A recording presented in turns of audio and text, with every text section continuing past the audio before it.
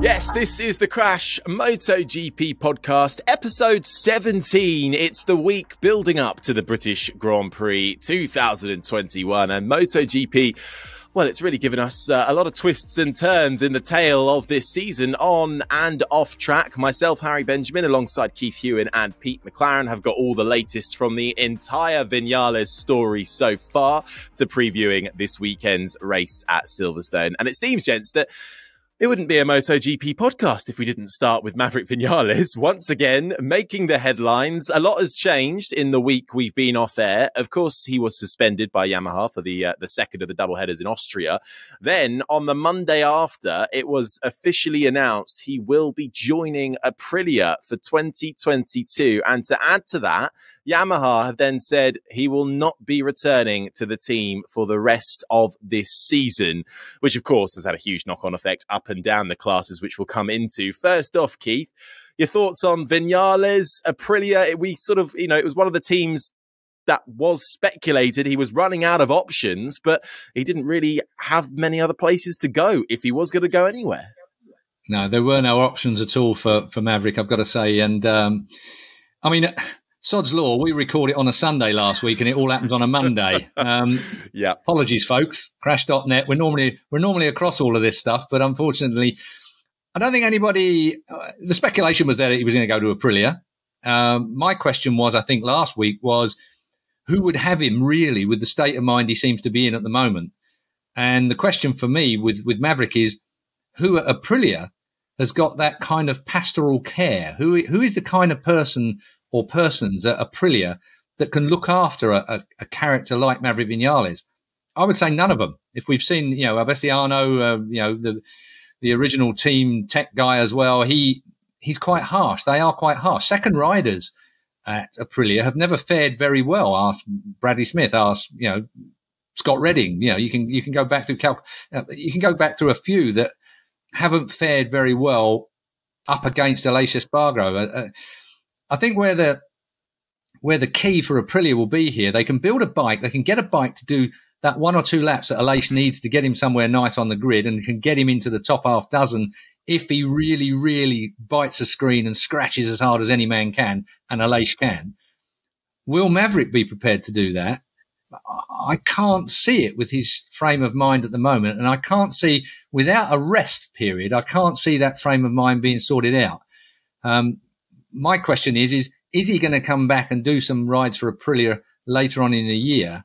And how will that go? There can be nothing worse from a rider and a team point of view if you've just got your new signing and he turns up, his head's gone, and he performs badly prior to the year that you want him to perform well, 2022, when we see all the upgrades come flooding back for all the other teams that have been on tech freezes and so on and so forth, enforced tech freezes. I'm stunned by the whole situation. And what about Dovizioso? If you wanted a banker, Dovizioso was the banker all along because he was still very, very fast and very, very consistent and a very, very clever man. He seemed to me to be a kind of natural fit if you could get him on side at Aprilia. Yamaha, we said last week again that the big factory was on holiday, Japanese holiday, at that particular point. You knew there would be lots of intercompany emails flying around between each other, between Europe and the Japanese. And sure enough, what was expected? Why would you keep him? Why would you give him any more information? Why would you give him a free pass to take any information across to Aprilia? He's on the inside of a factory Yamaha team. There's nothing that Yamaha want to give away to Aprilia automatically with a rider who's leaving them anyway. So the fact that he got fired out of there and they agreed to disagree and part company, that for me was a completely natural situation. I couldn't see it ending any other way with Yamaha. Are Yamaha to blame in some respect? There's always got to be some managerial blame, if you ask me, regarding a rider's state of mind. Is Maverick Vinales too difficult to work with? I wouldn't have said so. He does have a problem. And it's one that, for me, needed a bit more time. Hopefully, Aprilia recognise that and don't get him on the bike too early and don't heap too much expectation on him too early. There's no doubt about it. Maverick Vinales is a MotoGP, a Grand Prix winner in the toughest time there's ever been to ride a MotoGP bike, any Premier class. any year, this is the hardest it's ever been to win a Grand Prix because there's so many bikes and so many blokes capable of doing it. So anybody that can do it, like Maverick Vinales, is a bit special. And I think that recognising that and getting him on side at Aprilia and giving him a motorbike that works, this is going to be key. We've seen it before. We can do the Johann Zarco thing if you like, and I don't rate Zarco as highly as I do Maverick Vinales as a rider. Sorry about that, but I don't. And when he went to KTM, couldn't make it work. Everyone else had to try and work that front end out. And if the same thing happens to Maverick at Aprilia, he can't get around it. The bike doesn't suit him. There's something not quite right. It could be career-ending. It's bringing up a lot of questions, isn't it? But Pete, let's bring you in on this as well now, because as Keith alluded to, you know, this Aprilia machine has yet to break the top 5 in race results either. It's the only manufacturer on the grid without a podium or a victory in the MotoGP era. But now that he is no longer coming back to Yamaha for the rest of the year, with Lorenzo Savadori as well on the sidelines temporarily, could a switch happen straight away, or do you think it's going to see out to the end of the season? And as well, to cover off what Keith said, Dovizioso, this looks like it's the end of the road for him in terms of a comeback. Let's do Savadori Have first. all of that at once. Go. Savadori, I think it's a few messages with Aprilia this morning. It sounds quite positive that he might ride this weekend. So that's good news about his ankle. So that would suggest that, yeah, there's going to be no instant changes. Okay. Anyway, there is a test coming up. They've got booked for the end of this month. It's been booked for Dovi. They've had it sort of planned for a while now. And that seems to be when people think that Maverick might ride the Aprilia for the first time. So as Keith says, you know, it's that you want him on the bike, but you don't want to put too much pressure. But of course, they will want to know if there is any major issue he has with the bike. It's better to know sooner rather than later. That gives them more time to sort of try and address it for next season, doesn't it? So I think that's what we'll see, that Maverick he'll ride a test before anything else. And then the question is, will he come in and do some races, maybe as a wild card? Aprilia haven't used any of their wild cards yet. They've got 6 available. There's some talk, you know, there's a bit of a procedural thing where you should make the wildcard entry something like 2 or 3 months before the race, and that wouldn't be possible now with the lack of time. But other than that, I think it could be done. There's also talk that if not, he could just replace Savadori. You know, that Savadori could maybe step back to his testing role and Maverick would finish the year as a replacement because he no longer has the Yamaha contract. So there's a few options available if they want to get Maverick to do a few races this year. And I think it's more likely than not that we'll see him race at some stage, just so that they can get a bit of information on how he feels about the bike in a race weekend. It's a bit like what we saw with Pedrosa. Testing is one thing, but until you actually go into that race environment, you're not going to know for sure. So, and one of the complaints that the Aprilia riders have had is that they've been a little bit late in debuting the new bike each year, and then they've never really caught up. So I think they will want to get some early progress in on that. And then let's see. Dovi, it's all gone quiet with Dovi, but actually I think he seems like he's still in play with Yamaha. Now, Dovi isn't one that does speculation. So the fact it's gone quiet, with some riders, that would be a really bad thing. It would mean nothing's happening. But Dovi doesn't speculate. You know, he's just not, that's not in his character. So you don't hear about things until they're done. And his name, you know, we've spoken months ago that he was being linked with Yamaha. We heard, you know, and I was told his priority is to race next year. Now, there's still some Yamaha seats available for next year. And, you know, Petronas, well, it's not going to be Petronas. Sepang, presumably it's not going to be called Sepang, whatever the team will be called. And we should know this weekend. I think this weekend is when the team are going to announce their future plans.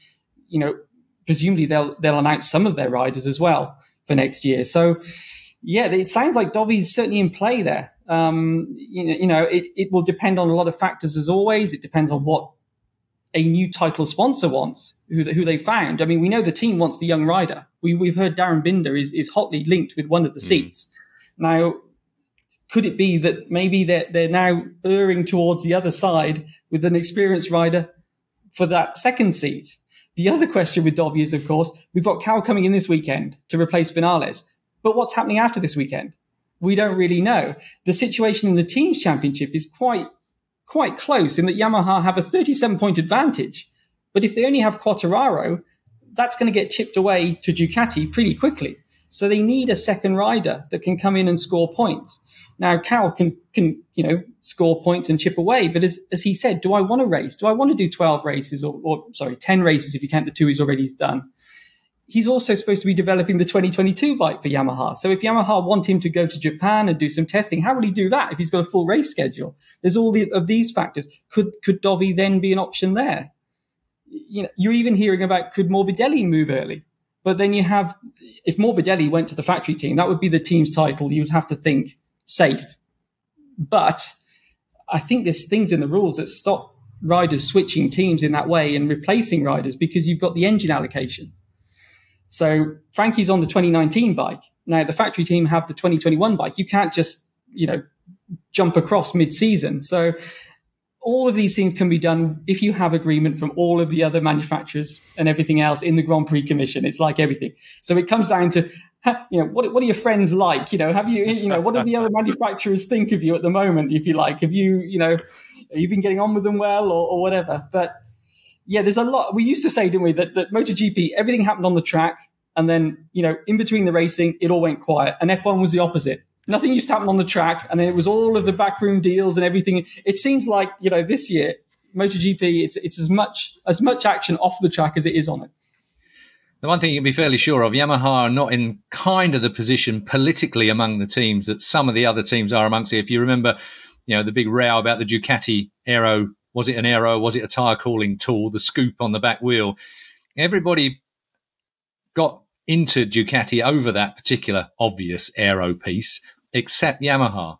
Yamaha didn't get involved in that. So Yamaha, don't have quite as many enemies on the old Manufacturers Association, perhaps, as some of the others. I mean, Aprilia, if you remember, were very, very vociferous about it. The new Formula One guy that came in, see, that's exactly backs up what Pete said a minute ago. As soon as you get a Formula One bloke involved, it all kicks off when it comes to the rule book.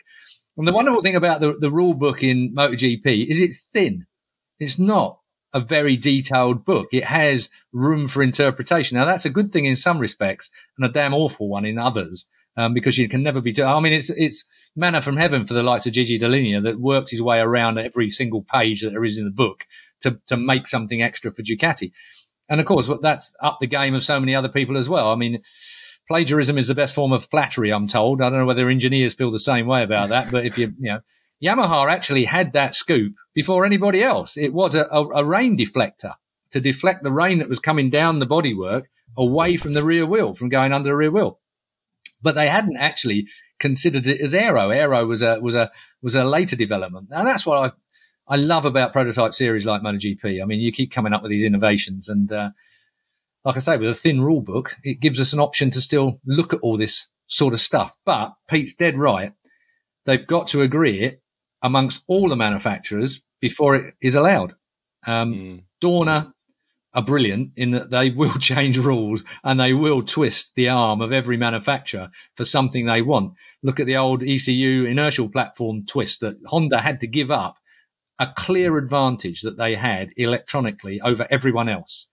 The electronics that they had on Marquez's bike was so sophisticated. That's what really helped that motorcycle work well. When it went to the spec ECU and the spec inertial platform, it was never the same motorbike since. It was only because Marquez was so damn good on it and could ride a Garden Gate well that it ended up where it did. But don't know. There's a lot to be. I mean, I'm really looking forward. For the first time, I hate rule. I don't normally look at the rule book or anything along those lines because as an ex-rider, you just don't want to. I haven't got room in my head for all this stuff. I want to leave it to other people. But I'm actually looking forward to 2022 to see what comes up. To see what now this freeze allegedly will be over. I mean, maybe they'll extend it. I don't know. They might even extend it into next year. I mean, you've got to say that. It's not just Dorna who must be feeling the pinch financially. I mean, you imagine what their balance sheet looks like at the moment. It must be horrendous. They pump so much extra money in it to keep this series going. Same for the teams.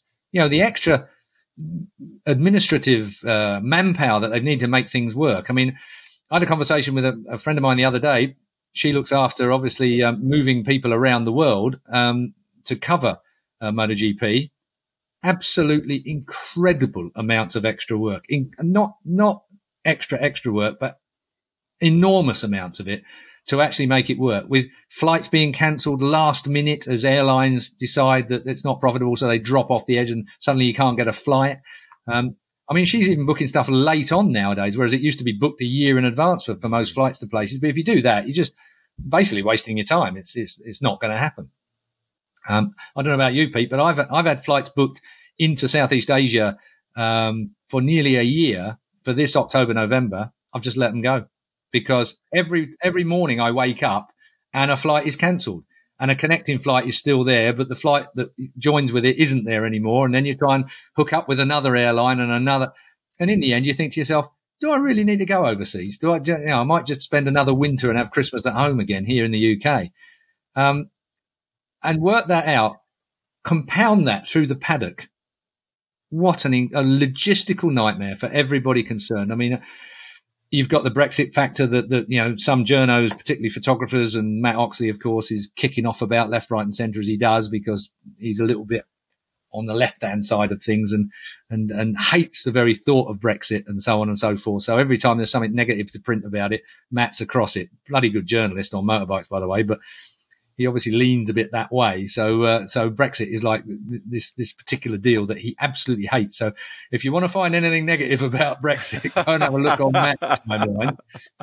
But quite rightly, he's pointed out some real hardships for people to cover the British Grand Prix, not just when you get here, which is a nightmare anyway, from Wednesday onwards when Silverstone is locked down into a red zone and nobody can move into or around anything to do with the core issues, the core side of MotoGP, Moto3 and Moto2. But just bringing cameras in, you've got to have proper, not quite carnets, but you've got to have the same thing. Does anybody remember carnets out there? Probably not old enough to remember that. My birthday today, by the way, so I remember it really well. Happy birthday, Keith. 21 again. I'm worth twice as much now because relics are quite hard to come across. This will be the last podcast now because you've bankrupted us. Yeah, but I got a birthday card chipped in stone, which kind of suits me. But, I remember carnets. I remember when Europe was all individual states and every time you travelled to a border to go from here to France, border, different currency. We weren't on euros then either. We were on a different currency. So we were doing the old French franc. Then you would go from there across into Germany, another border, Deutschmark. Then you go another border into Austria, shilling, not one of ours, one of theirs, and a border again. And if you went into Italy, oh, mate, honestly, take plenty of stickers and plenty of caps because it's the only way that you get through borders was with stickers and caps. If you were going into Spain, which is ironic, really, when you consider that it's the Spanish that run the entire sport nowadays out of Dorna in Catalonia. If you went into Spain, you could never go through the Barcelona border or something like that if you're coming in from France. What you had to do was go up into the mountains, go through Andorra or somewhere and sneak through the one-man post with the little swingy gate thing and sneak your van through that way, really, to get into the country. Because if you went and used your carnet, a carnet, by the way, for anybody, again, I'm sorry if I'm boring you with this if you know what I'm talking about, but a carnet was basically a folder full of sheets of paper like this, like in triplicate for each one. And every nut, bolt, washer, O-ring, anything, tiniest things, your tools, everything had to be in this carnet, individually marked up in how many numbers there were in it. And when you went into a country, if they were being awkward, they would check every drawer. You imagine how much shit you got on board a van going into it. Anyway, they would check if they were really being awkward with you. Worst place to be was in pole position at a border, because you were the one that they were going to pick on. So what you used to do is you used to hang back and let Parrish go first or somebody and let them get all the crap when he got there. But then comes the other thing. You use up consumables during the course of the weekend and you had to mark that off as a used part, but it still had to be part of the carnet. So when you come out of the border, if they decided to drag all your bits and pieces out all over the tarmac, they would then look at the second-hand part that came out of the bike. You couldn't throw it in a bin. You had to then mark it off. You imagine what that was like. Luckily, the system was so bloody inefficient and then everybody at every border was so bribable that it never caused a problem. But because Europe pretty much hates us now, it's always going to be a problem in and out of Britain for the foreseeable future. because every time they are going to make you tick a box. And it's going to be, for those that thought this was going to be an easy transition, A, you're an idiot. B, even whichever way you voted, whether you voted to stay or to go, if anybody thought leaving the European Union was going to be an easy transition, I don't know what planet you come from, but it was never going to happen easily. Now, there are some that believe that in 5 or 10 years' time, we will benefit from that. But of course, there are lots, probably the majority, who thought come January the 31st or whatever it was, oh, we're out of Europe, we're going to have a wonderful time and everybody's going to... No, we're not. We're going to have a shit time for about 5 years and then it'll all get better. Have I depressed everybody? Well, I mean, a thoroughly enjoyable history lesson, I think, if nothing else. Yeah, but if I try and... All you got to remember, Harry, is take a hat. Give your hat. That's my only piece shillings for Austria. School, yeah, a bit of old school advice. Take a hat and a load of stickers. Stickers are out of fashion nowadays. Well, yeah, yeah. I mean, I think they're coming back. Were they ever in fashion? Or okay, fair enough. Yeah, of course. Of course, you don't go back far enough, Harry. No, I don't. I sadly don't. But that's why you're here. How old are you anyway? How old am I? How old do you think I am? 14. 14? Oh, come on. Come on. I am 24. Are you? There you go. I was nearly right. Yeah, you're 10 years out. But, you know, if I didn't have a beard, I would look 14 years old. I'll tell you what, if you were 10 years out with me, it wouldn't make any bleeding difference. One way or the other. Right, come on. Let me steer this back on track. Where were we? Vinales. Oh, yeah. Anyway, try and claw that back. Well, let's see this off. Vinales has signed an annual contract with an option for renewal. He will go up alongside his former Suzuki teammate, Aleix Espargaro. So should we just sort of finish this up with that? Vinales rejoining Aleix. Keith, that's going to be a good thing. They've got good history together.